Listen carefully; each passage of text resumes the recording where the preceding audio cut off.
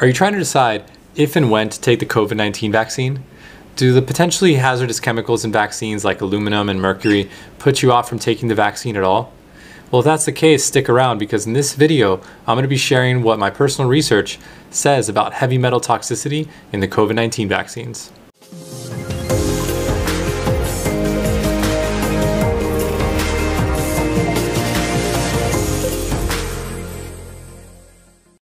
Firstly, this video does not intend to provide medical advice of any kind.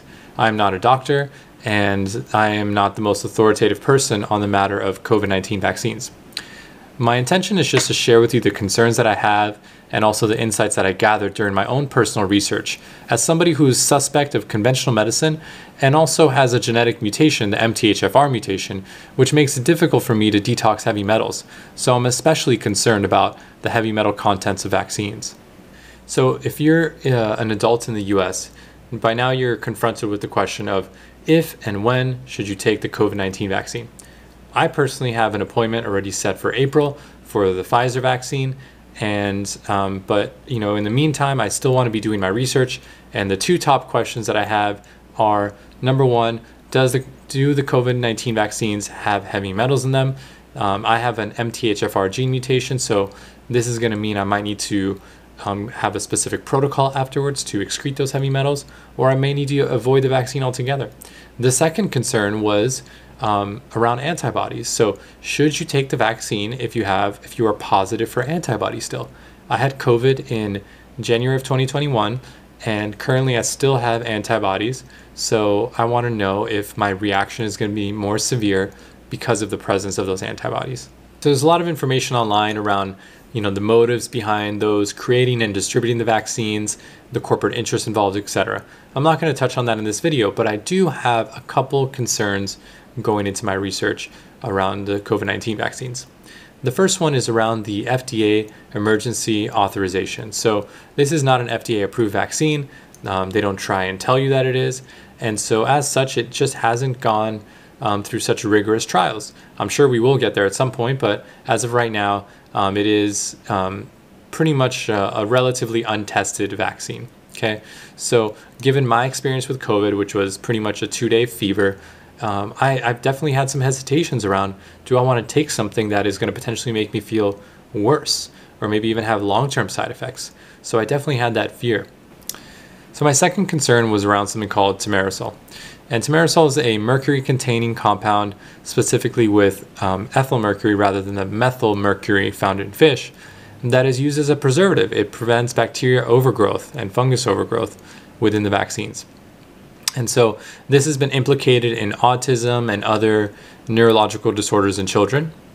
But the CDC, FDA all say that the amounts found in the vaccine are kind of banal. They don't really cause any of these issues, and they're perfectly safe. On the flip side, mercury has been removed or has been phased out from most vaccines now. That's an interesting coincidence. First they said it's safe, and then they also went ahead and phased it out. If you follow any functional medicine related content, you know that mercury is a neurotoxin, and avoiding mercury is extremely important. It's difficult to take out, and so as I was approaching my vaccine research, really trying to understand if there's mercury in the vaccine was top of mind for me. Okay, and the third concern was around aluminum. So aluminum is used as a vaccine adjuvant. I'm not sure if I'm even saying that correctly, but basically what it means is the aluminum salt helps elicit a stronger immune response from your body. And so the CDC says that vaccines with adjuvants basically result in more kind of local symptoms like swelling, redness, things like that, and then also more systemic symptoms, including body aches, chills, etc. And I guess the goal of these is to increase the number of antibodies and your immunity towards the virus. That being said, aluminum is a heavy metal. It can be very toxic, even though it's quite ubiquitous and one of the most common elements.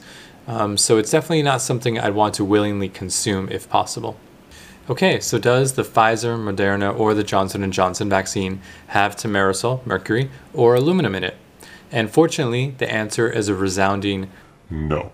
Right, so this is great news, and the reason that one of the telltale signs rather that there wasn't any tamarisal, mercury, aluminum, etc. in the vaccines was that they had to be preserved at such a cold temperature. So the Pfizer one in particular has to be preserved at negative 99 degrees Fahrenheit. And so as a result, there's some doses being thrown away. However, it does assuage the concerns of a lot of consumers that are concerned about the safety of these vaccines. The purpose of this video wasn't really to go into the nitty-gritty details of the differences between, let's say, Pfizer, Moderna, and Johnson & Johnson. I actually linked to a podcast in the description where you could, if you have an hour, you can listen to a great functional medicine practitioner go through all the fact sheets and kind of walk you through all the different chemicals in there and all the ingredients. That being said, just at a high level, Pfizer, Moderna, they're both using the same mRNA kind of lipid delivery system, and you're just triggering a spike protein, and then your body's creating antibodies in response to that spike protein. There is no virus in there. There's no attenuated or dead virus, whereas with the Johnson & Johnson, it is going to be a slightly different mechanism than the mRNA. And I'm not going to kind of go into the details of which one's better or not. You can go and do that research for yourself. But as far as this video is concerned, if you were concerned about heavy metals specifically in the vaccine, I've done my research as somebody really sensitive to heavy metal toxicity, the MTHFR C677T homozygous, and I can tell you that I feel pretty safe going into this, at least from a heavy metals perspective, going ahead and at least considering taking the vaccine, and for now probably leaning towards taking the vaccine. And I will share my experience in the future. I've linked to a lot of articles that I've read throughout my research, and I hope that these are beneficial to you. This is kind of a short and not a very structured video, so I hope you got some benefit out of it. And if you got value from this video and you want to continue with me on this journey to learn how to master your mind, body, and emotions so that you could live out your life purpose, go ahead and hit the subscribe button and smash that like button, and I will see you in the next episode.